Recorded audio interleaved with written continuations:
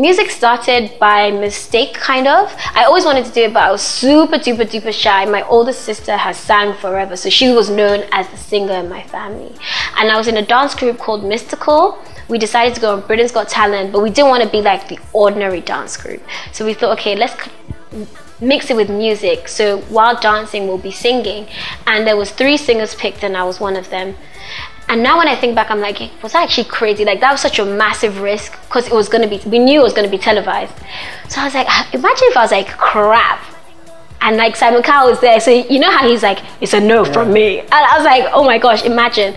But when I went on stage, he was like, wow. He actually pointed me out. He was like, who's that girl in the orange tie? I was like, the first take, they actually didn't show on TV. I was like, Rachel Fumi Lola, your boy Gatson. He was like, pardon? I was like, Rachel? Which was so funny. It's actually so funny.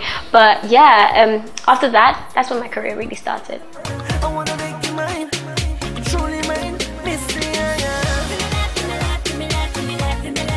Yes, I am.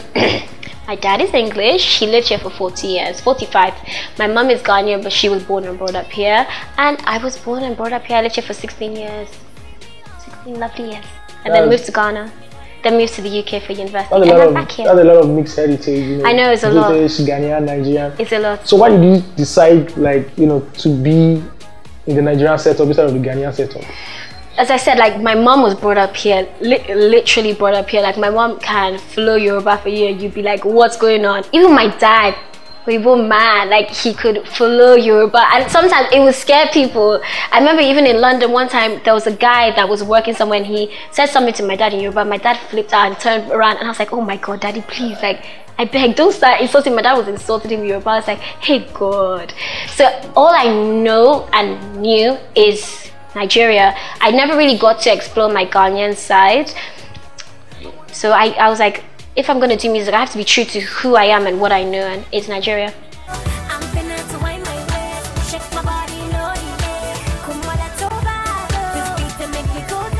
He played a big role. Initially, he was the person that was like, no, I don't want you to do this. I want you to stay in school because it's the safer route, you know, you're in a good university. So he was like always against it, especially because he got offered a record deal at the age of 20. And he was too scared because he had to support his family, so he decided to go and work in whatever he did, and he ended up in Nigeria. So actually, very luckily, he ended up in Nigeria. Now I'm doing Nigerian music, so thank you, Daddy. I remember when I first filmed Watch My Tingo, I was at university, and my dad was so against it. But me and my partner, we saved up all our pocket money, and I was working at Cocoa Bar, I was working at Selfridges. I had 3 jobs to film Watch My Tingo video. And when I put it together and I'm going to go and present it to him, and I walked out the room because I was really scared, he just came back and he was just clapping. He was like, wow, I'm so proud of you. So after that, he supported it a lot. And then he came to watch one of my he only got to watch one of my performances, Destination Africa in London, and he cried and he was like, I'm so proud of you, this is what you're meant to do. So that will I always remember that. How about your mom? My mom, obviously, she's like an African woman. She's like, go to school, go back to school. Even actually, I spoke to her today. She was like, happy birthday, darling. I was like, thank you, Mommy. She was like, any chance of going back to school? I was like, Mom, I'm actually just about to go to an interview. She's like, you can be studying in the car. I was like, hey God. So I think maybe I would do like a at-home course for her to be happy, but she is like my biggest fan. She knows all the lyrics to my song. Sometimes it's embarrassing. She started singing Watch My Tingo at church. Okay, that's embarrassing. It was very embarrassing. But it's like cool that your mom supports you.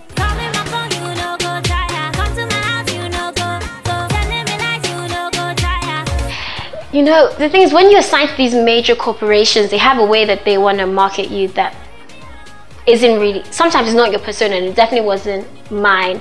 And I just felt like I'd be living in like a lie. So I wanted to make music that I would want to dance to. If I was a clubber, which I'm not, and he does not believe me, if I was a clubber, I'd want to dance to that music, and it wasn't my type of music. And also we had problems in my group, so I thought, okay, do you know what, let me go, let me leave and try and do this by myself.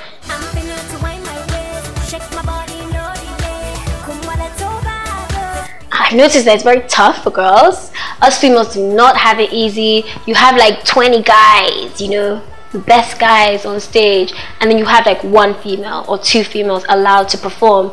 So I'm hoping now it changes. Actually, this year I feel like it's going to change a lot because girls are not sleeping. Like there's songs, like they're releasing songs like guys, like, and even guys are dancing to them now, and you hear like guys playing like Emma, Naira, Victoria, and Tiwa in their cars, and you're like, before like only have been Whiskey, Davido, you know. So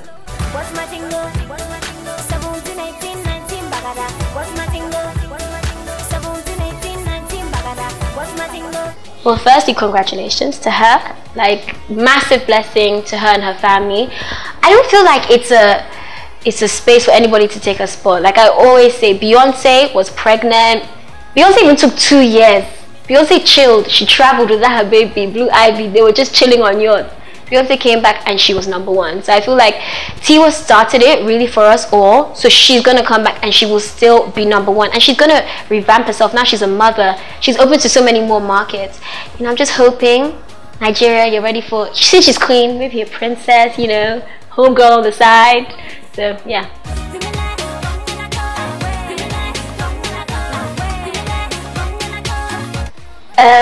When Watch My Tingo came out, we were approached, and very gratefully approached by so many amazing records. We were approached by almost every single label. I didn't say like before people come okay, I said almost every single label in Nigeria, and we're so grateful. However, after meeting Kamal and 2020 media team, I just felt as if I didn't need to sign. Like they had everything and more that a label would have, and they made me feel like family. And I just thought that there's the internet now. Why should I sign to a label when the internet, in Jesus' name, and God, 2020 media, the internet is a perfect mix.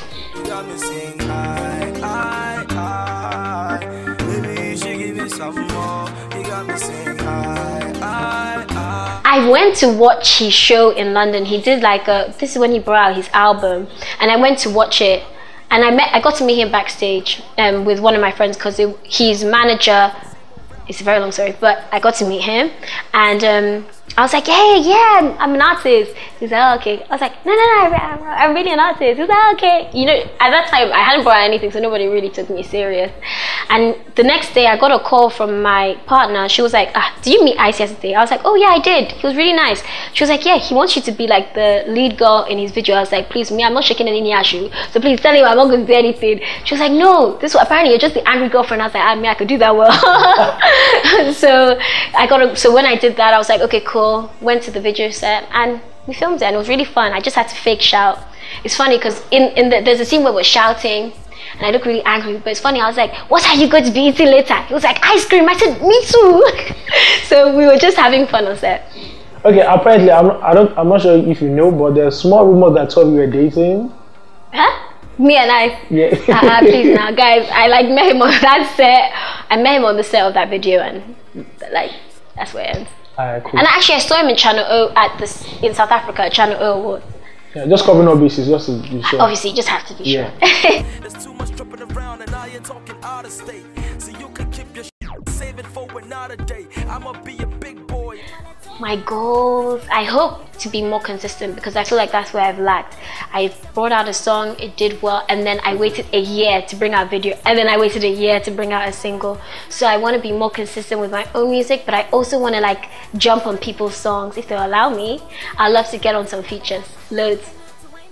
London to Sokoto, Paris to Tokyo.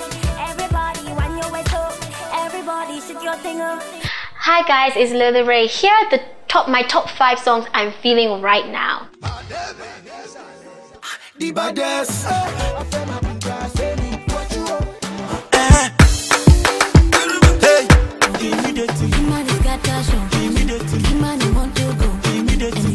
P Square, shaking in, oh yeah, shaking it.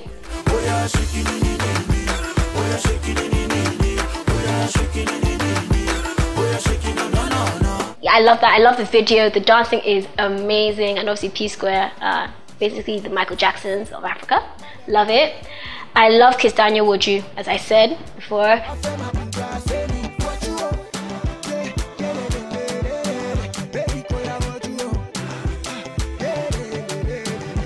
That guy is amazing, and in Jesus' name, he's going to blow.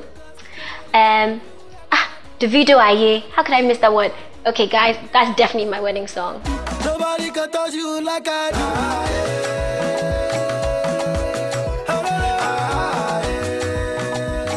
'Cause you want my love. Okay, so in 8 years, everybody, we're gonna be dancing to that song. Victoria Kimani show. Kimani killing show. Kimani got a show. Kimani want to go. And you want to follow go. Again, amazing. I actually listen to that song every day. Literally, it's quite sad. And the last one would be, can I take an old school one? Lagbaja Coco Below. Hey God, Thunder!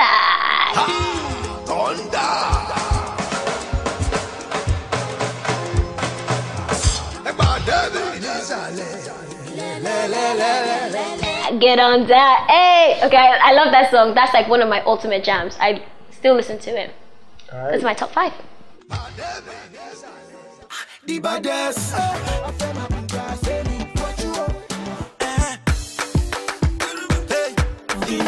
Kimani got a show. Kimani want to go. And you want to follow go. One thing I always live by, I put it in my personal statement when I was trying to get into my university. I can't remember it word for word, but it's every blessing in my life that I've gained came from somebody telling me what I could not do. Yeah, that's one of my biggest philosophies.